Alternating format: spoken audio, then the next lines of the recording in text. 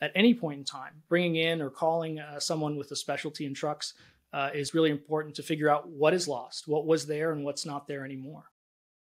Are semi-truck crash cases fundamentally different from other vehicle crashes? We're going to talk to attorney Nick Gurney about that on today's Ask the Lawyer. Nick, thanks for joining us.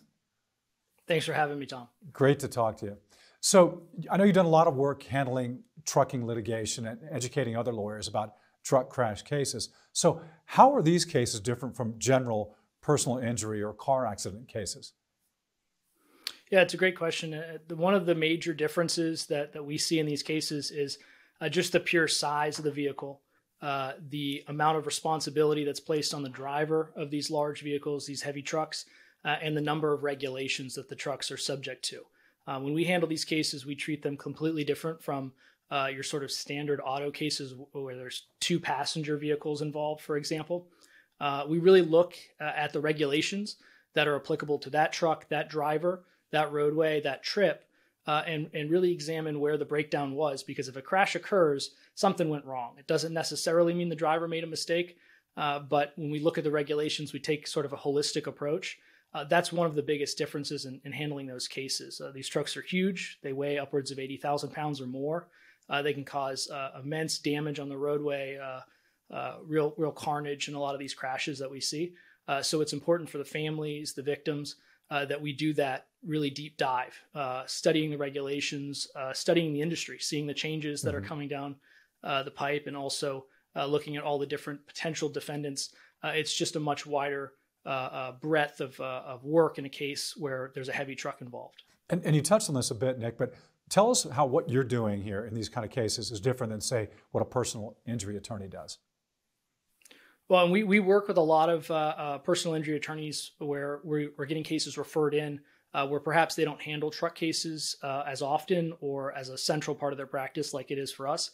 One of the things we can bring to the table for those folks is a lot of the hands-on work. So a lawyer in my office attends every inspection. We inspect every truck, every trailer, in every case we have. And there's a lawyer from my office at that inspection. It's usually me, but it's frequently another lawyer. And we attend, we have jumpsuits. People kind of make fun of us, but we have sort of those zip-up shop jumpsuits with the logo on it. We go out there and we get under the truck. We get our hands dirty. We go down with the expert, the engineer, the mechanic, the motor carrier expert. We get under the trucks. We look at the brakes. We touch the brakes. That gives us a much greater degree of understanding of what went wrong, what the failure point was, what parts of the truck were in really good condition and which ones were not. And so that we can explain that to the client, to explain what happened and why. A lot of our clients are looking for answers in that way. We can explain it to an adjuster for the insurance company, defense lawyer, the judge, and frankly, at the end of the day, if we have to, we can explain it to a jury. We can tell them about the smells, the oils, what the inside of the cab looked like. We do a lot of that hands-on work, and it brings great value to the client's cases. So right from the beginning, you all are diving right into it there. So can anything be done if a case is a significant amount of time has passed between the accident and all of a sudden the person decides he wants to make a claim with an attorney?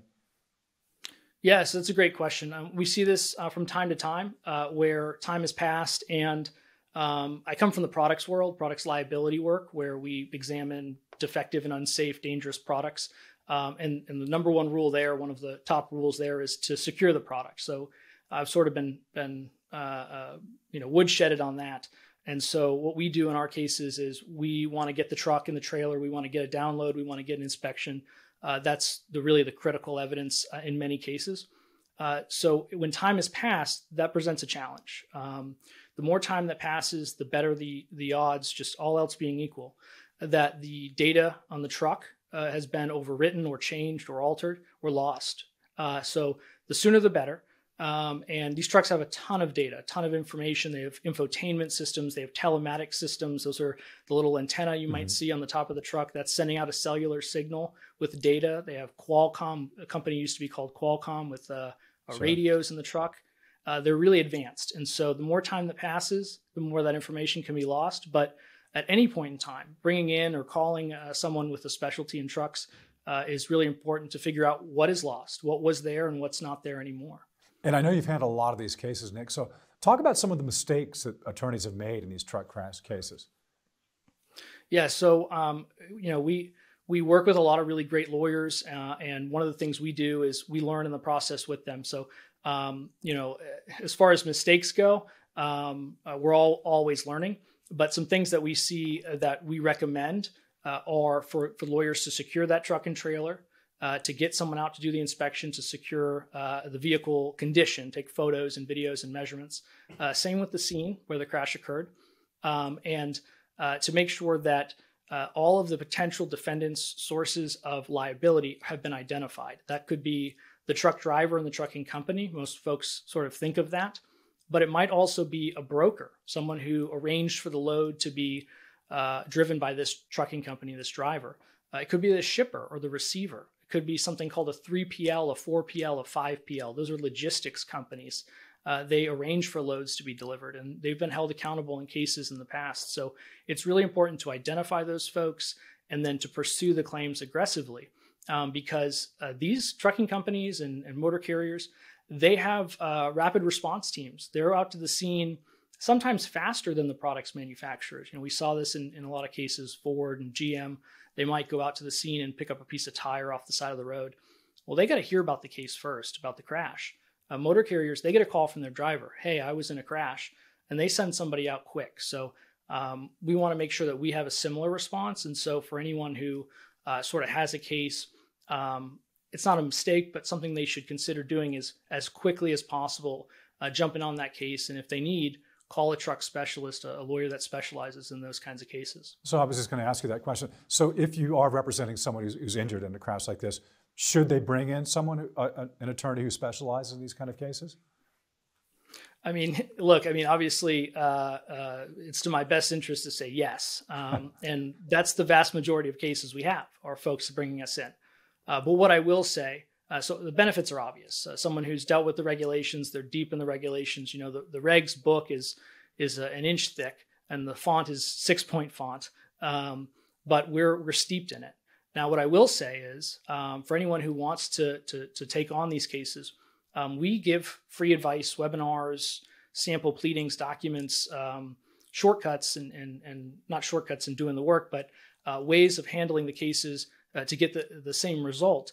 For example, service of process. We know a faster way of serving the vast majority of motor carriers in the United States, and it's just not common knowledge. So when people email us or call us, we give that stuff away for free. This is not a trade secret, or as long as they're a plaintiff's lawyer, they're representing people and families and victims.